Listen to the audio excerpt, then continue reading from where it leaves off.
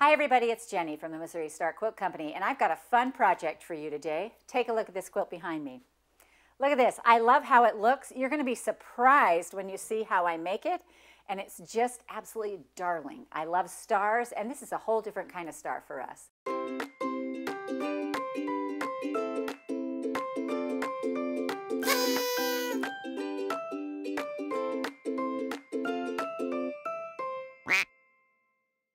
So to make this quilt, you're going to need one packet of 10-inch squares, and we have used Tranquil Gardens for Lunn Studios for Robert Kaufman.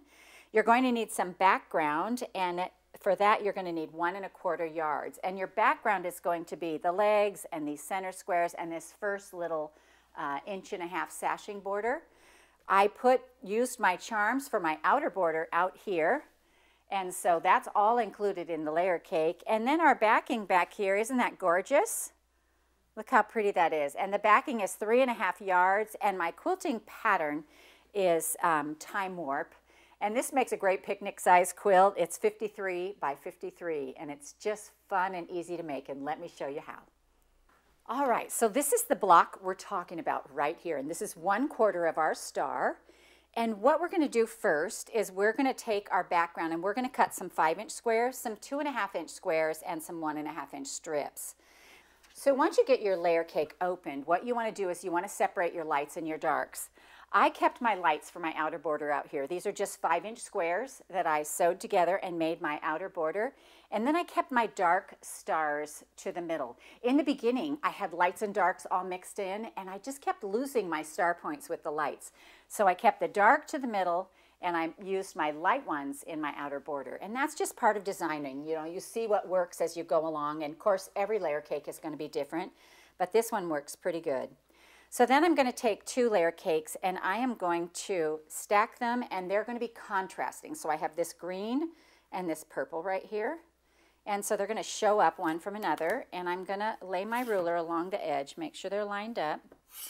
Lay my ruler along the edge, and I'm just going to cut it in half because this is a 5-inch ruler, and we're cutting 10-inch squares, and we're going to cut it in half both directions, just like this.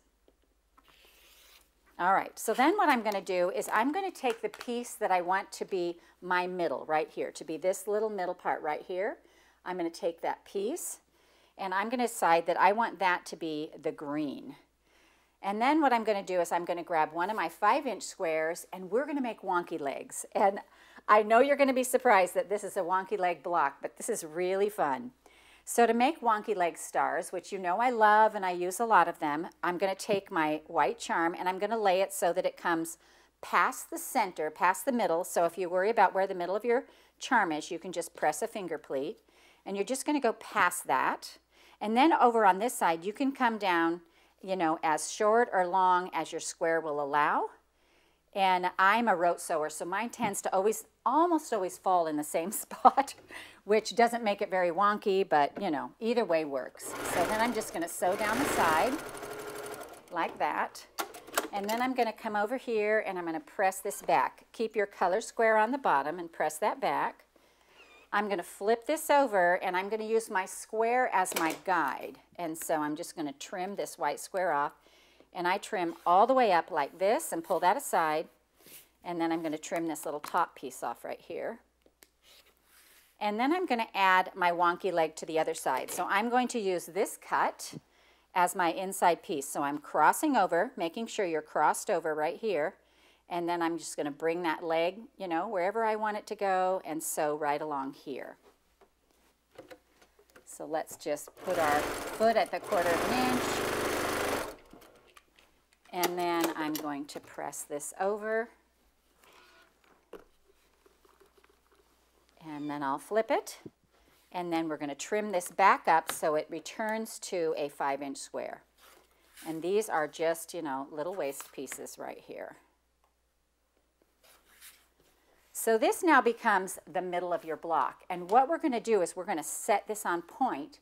And to do that, we need to take our other squares, and we're going to take them and cut them diagonally, corner to corner, like this. And you're going to need 4 of these.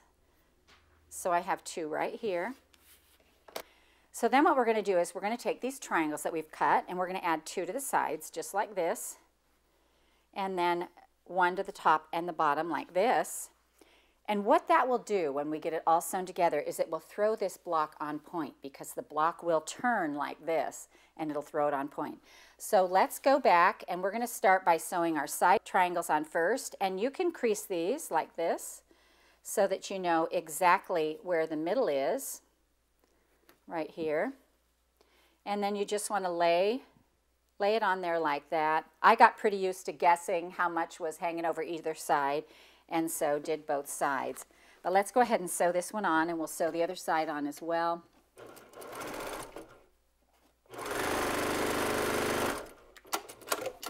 And then I'm going to put this one on. And again, I'm just eyeballing that. And then we're going to press these open. So we're just going to roll this back. And I'm going to go ahead and trim these corners off right here. You don't have to do this part, but it just makes it easy. So trim those little edges off right there. Use this as your guide. And then we're going to set these little triangles on here like this. And this should hang over about 1/4 of an inch on each side. So this one's a little easier to tell. See how it just hangs barely 1/4 of an inch over? So we'll go ahead and sew that on like this.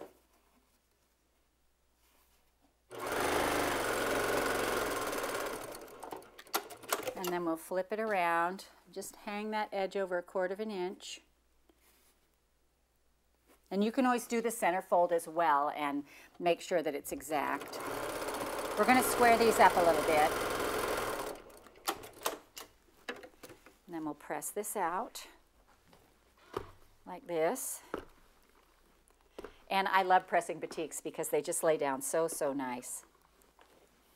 All right, so now what we're going to do is we're going to make sure that this measures at 7.5. So I have never been able to sew side triangles on and have them come out perfectly. And so I like that I get a little bit of room to square up. So I'm going to start here with this side. And you can see we have lots of room here so we don't lose those points. So I'm going to start here, and I'm just going to trim this up so it's nice and straight. And then I will use this edge right here, right on my mat, so that I know that it's exactly straight. And then I'm going to come over here, and I'm going to trim this at the half mark because we want to go 7.5. And then I'm going to do the same thing right here. So I'll straighten out one side. And I can see how much this is hanging over here, so I'm just going to cut like, oh, I don't know, 1/8 of an inch off on this side. Make sure that it's lined up, you know, on the top and bottom, which we already straightened. Put our ruler right over here and on the half, and just like this, we get this block that looks like we just did it absolutely perfectly. It just makes a great little block. All right, so now what we're going to do is we are going to take our little 2.5 inch square right here, and right up here at the top of the legs, right here on this side, we're going to line this up on this corner, and we're going to sew corner to corner on here. And so that's going to give us our little middle of our block, just like that. We're going to trim that off. Oh, and move all these little pieces. And we're going to press that back.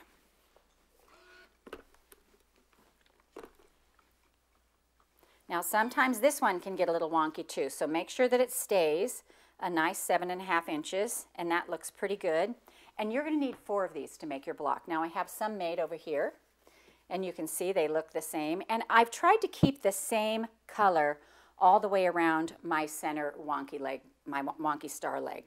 And so what we're going to do is we're going to put these together so that the whites come to the middle like this. And just like this, we get this cool star. Isn't that fun?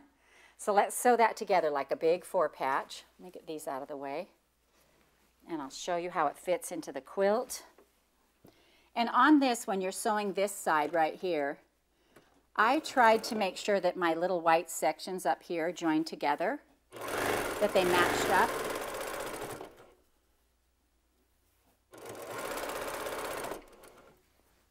And so just watch that little seam. I don't think it's going to matter a ton, but I mean, if we can make it work, let's make it work.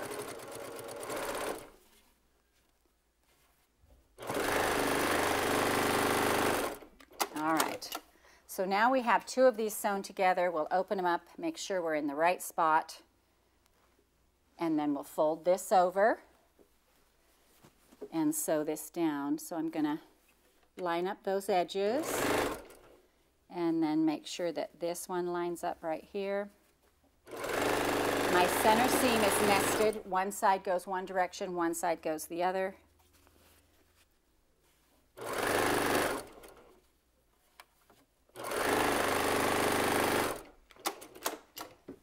And then we're just going to press it. It looks so good. I love how just adding that snowball adds that inner detail. It makes that square just pop. And so then this is what we have right here. Here's how it looks in the quilt. Isn't that great? I think it's a really fun block, a lot of interest to it. I think it'll be fun in a lot of fabrics. So you'll just sew 9 of these squares together, and then you'll add this inner border, and it's a little 1.5-inch strip, and I just, you know, cut some of those ahead of time. And then out here, I just took my light charms, and I just, literally they're 5 inches, and I sewed them together and made one long strip, and then I just added it to the quilt. Now you can see, not all of these are perfect 5-inch squares, but I didn't worry about that. So I put my sides on first, and then I put my top and bottom on, and every once in a while, you know, one came out a little short, but I just didn't worry about it. I just thought it was fun, and it had that scrappy look to it. So we hope you enjoy this tutorial on the Starshine quilt from the Missouri Star Quilt Company. Hi everybody, it's Jenny from the Missouri Star Quilt Company. We hope you enjoyed watching this video. If you aren't already part of the Missouri Star Quilt Company family, be sure to subscribe so you won't miss a thing. And if you click that bell, it'll notify you every time a new tutorial comes out. See you next Friday.